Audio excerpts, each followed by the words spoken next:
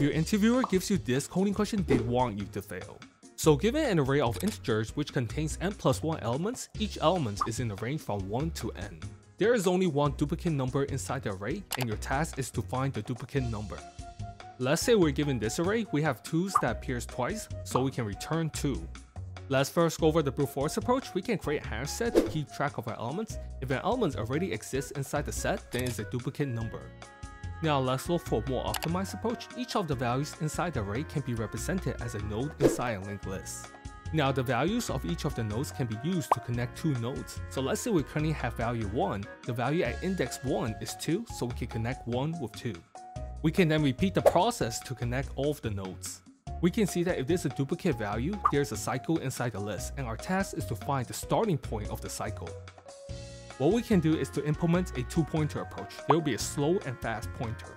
The slow pointer will move forward one step at a time, and the fast pointer will move forward 2 steps at a time.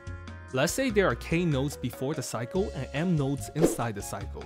When the slow pointer reaches the start of the cycle, the fast pointer will be k steps into the cycle. Since the fast pointer catches up to the slow pointer one step at a time, they will meet at m-k steps into the cycle. Now both pointers are k steps from the start of the cycle. What we can do is to move the fast pointer to the start of the list. Then we can move both pointers one step at a time until they reach the start of the cycle. Let's implement the function find duplicate, taking the input array, create the slow and fast pointer.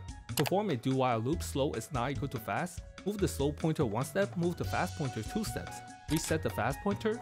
While slow is not equal to fast, move both pointers forward one step, return slow.